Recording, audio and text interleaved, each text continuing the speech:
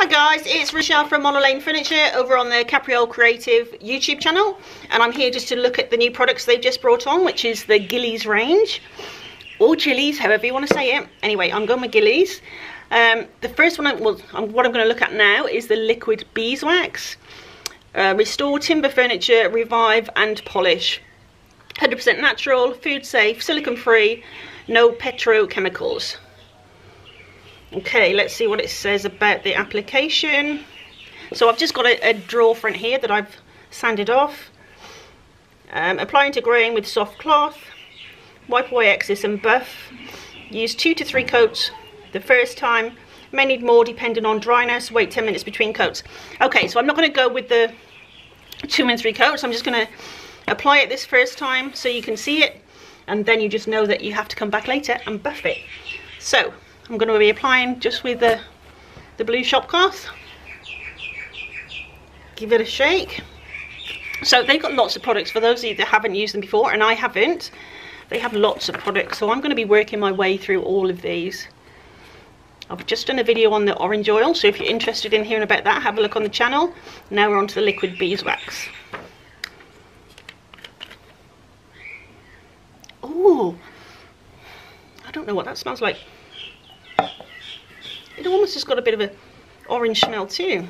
Okay, let's have a look. So this is a wax, not an oil. Is that correct? Liquid beeswax. So when you're using a wax on furniture, the reason you come back and buff it off is because it will harden. So it's going to protect the furniture. So you put it on and then come back later and basically buff off any excess.